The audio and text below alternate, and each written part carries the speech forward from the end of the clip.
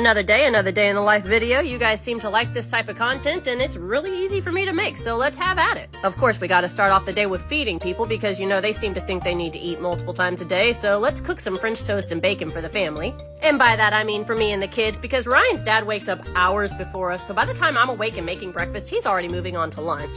And Ryan always starts his day with a protein shake instead of an actual meal. Up next, let's go clean the girls' hutch. And yes, I said the girls and not the bun-buns because we have had yet again another case of misidentification. Turns out we did not have a boy bunny and a girl bunny and any chance of having babies at all. Dobby is in fact a girl and is a sister to Buttons instead of a boyfriend. I cleaned their hutch today, fresh, even though I just did it on Monday because they did go to the vet. They both got spayed today, fresh surgical incisions. I wanted a clean hutch for them to come home to.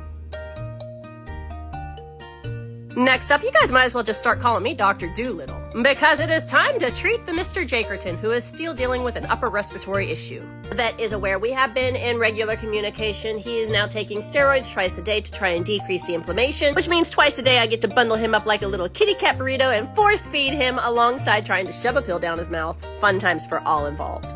Now to make Ryan a protein shake, again with the coconut milk, frozen strawberry, pure maple syrup water, and some protein cake. Quick and easy for him to get down.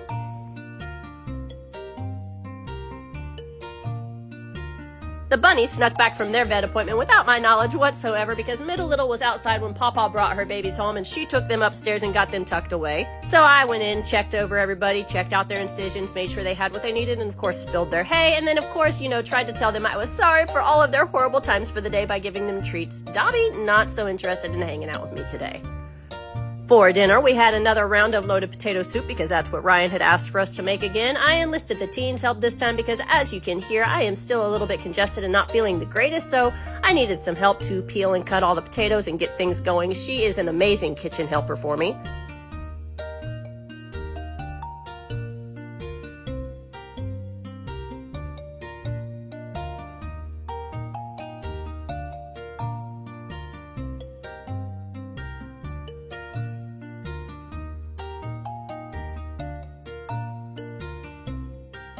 If you're looking for the recipe on this one, scroll back. I think sometime last week I made a video where I made two soups in one video. I made chicken noodle soup and this loaded potato soup, which is quickly becoming a family favorite.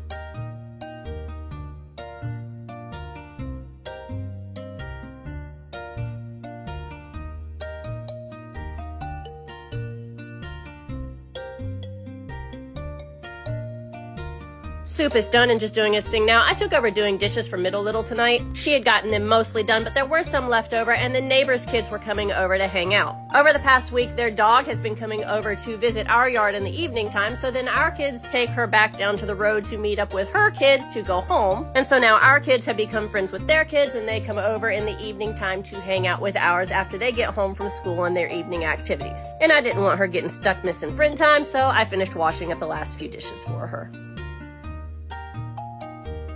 Okay, keep in mind this is a judgment-free zone here. Here is 2 weeks worth of laundry that I have just been ignoring here. Yes, I wash everybody's laundry except for my father-in-law's. He handles his own laundry. And then it all ends up just getting thrown in one pile. I don't worry with folding the kids' laundry at all. I just sort it into their baskets and they can handle those issues. As you can see, everybody has their own laundry basket over there and I'll just take those upstairs for them. Job done. We're going for progress over perfection here, so this pile is tomorrow Misty's problem, not today Misty's problem, and we're done for now.